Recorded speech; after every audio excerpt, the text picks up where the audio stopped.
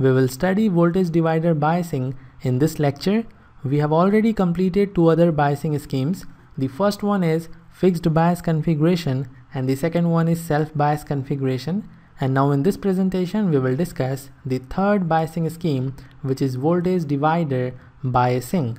The basic construction you can see on your screen, and the basic construction of voltage divider bias will remain same as it was in case of BJT. If you compare the construction with the construction in case of BJT, you will find only one difference. In place of common emitter BJT, we have N-channel JFET. The DC analysis will not be same. The DC analysis of BJT and JFET will be different. So let's perform the DC analysis of this network. As we are performing the DC analysis, we can definitely perform few simplifications. You can see three capacitors in the network, C1, C2 and C3.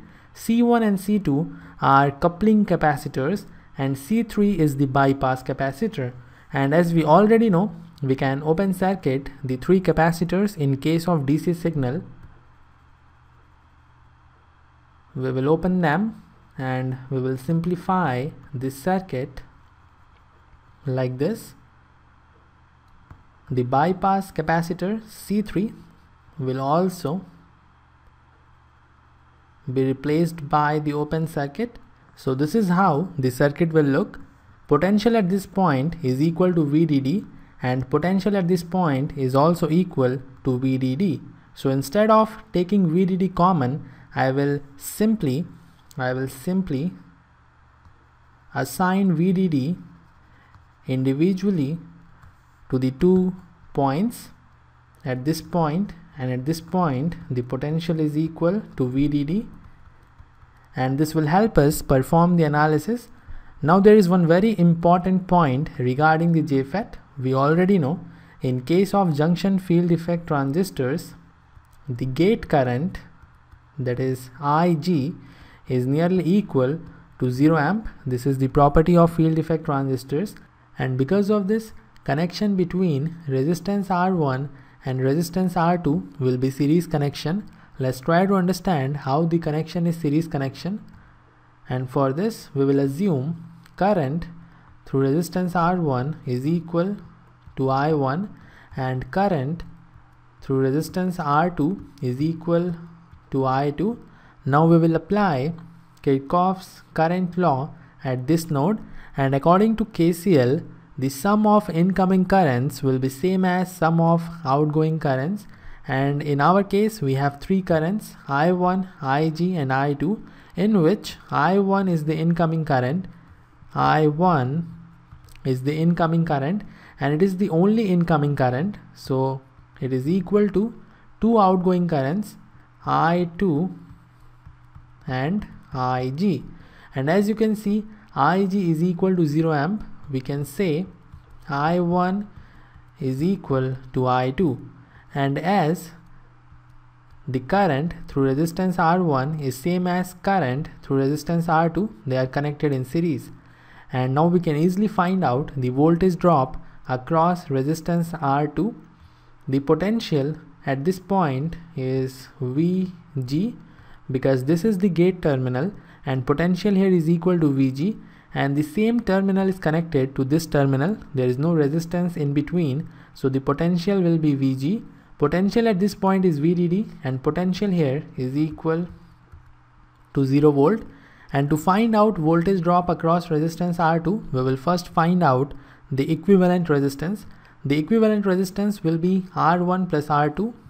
The equivalent resistance will be R1 plus R2, and let's say the total current is equal to I1 is equal to I2, and let's say they are same as I.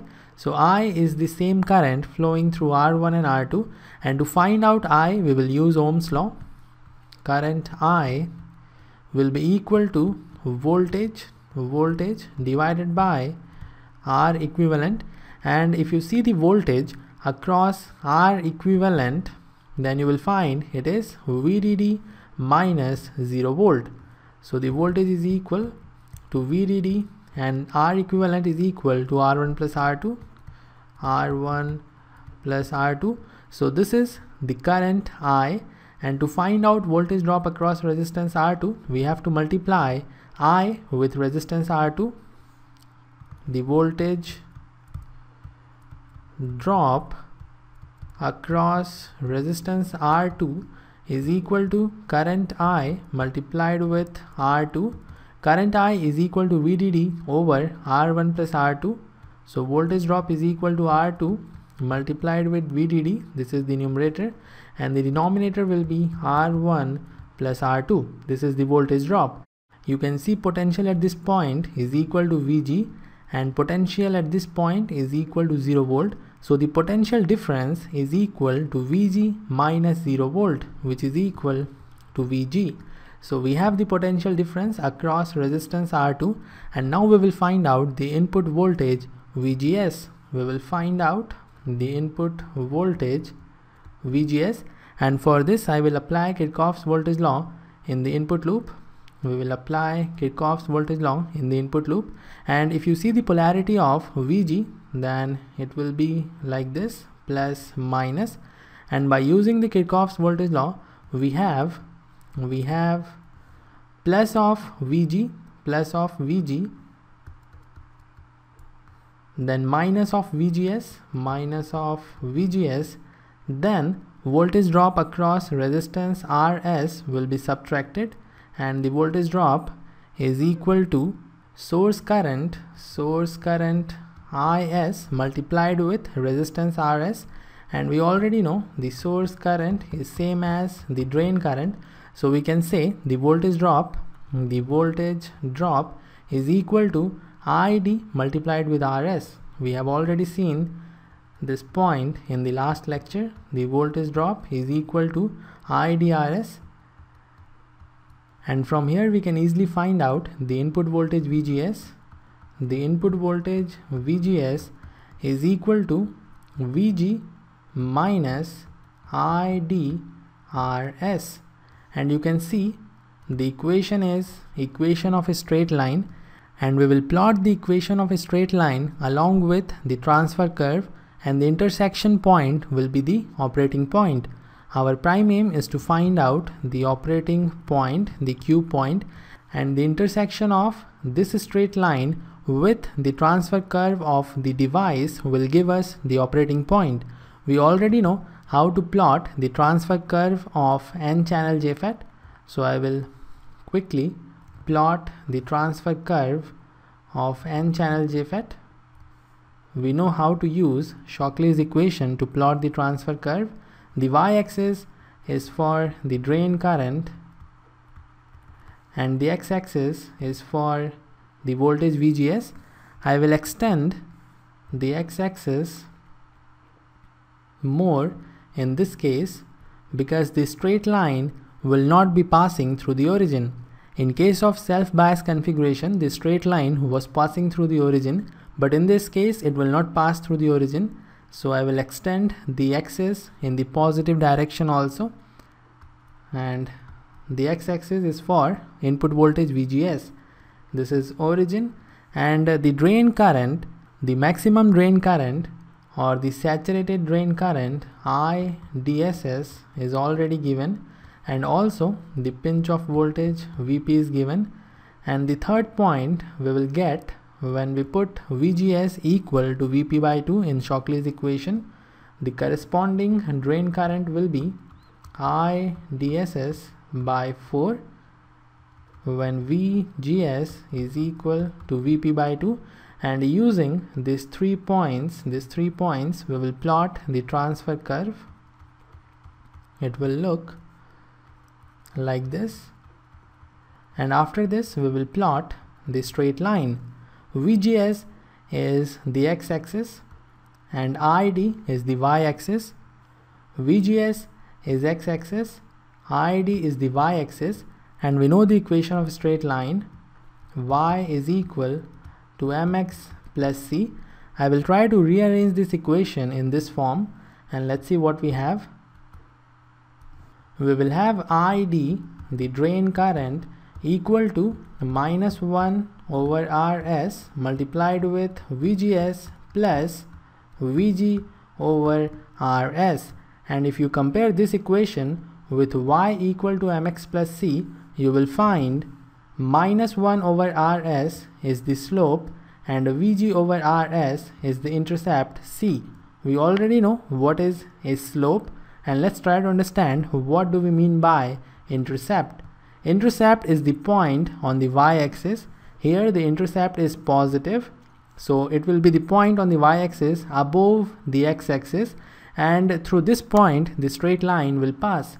Vg is equal to r2 multiplied with vdd over r1 plus r2.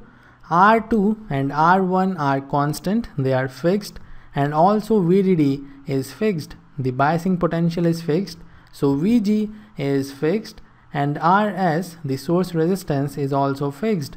So VG over RS is fixed, and we know it because these values are given in the problem. So we can easily plot the point through which the straight line will pass, and the coordinates of this point will be 0, the x coordinate will be 0, and the y coordinate will be Vg over Rs.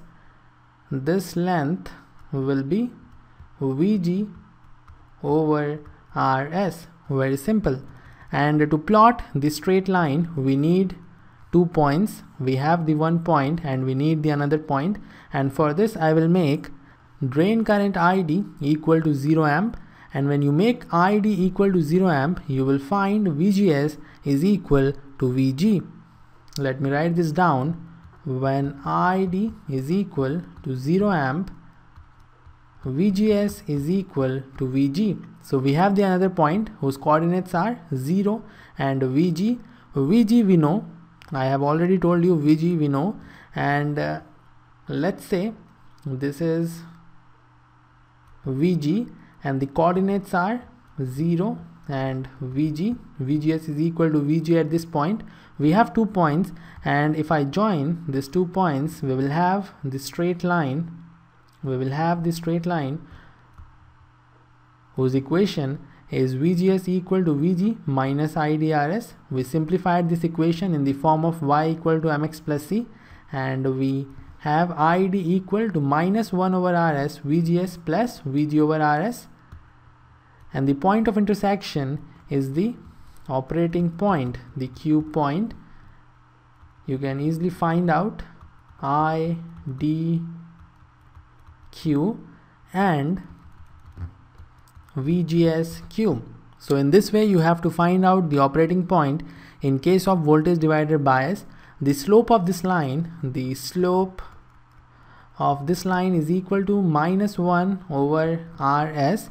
And I want to ask one question. What will happen if you increase the resistance Rs? What will happen if you increase the source resistance Rs? When you increase the source resistance Rs, you can clearly see the intercept here will decrease. VGS over Rs will decrease because you are increasing Rs, and let's say the new VGS over Rs is somewhere at this point. So the straight line will be like this, and in this scenario the slope is, let's say, equal to minus 1 over Rs prime, where Rs prime is greater than Rs. So on increasing the source resistance, the slope of the line will decrease, and the operating point will come near to the x-axis, which is the VGS axis. So this is all for the operating point. Now we will find out the output voltage. The output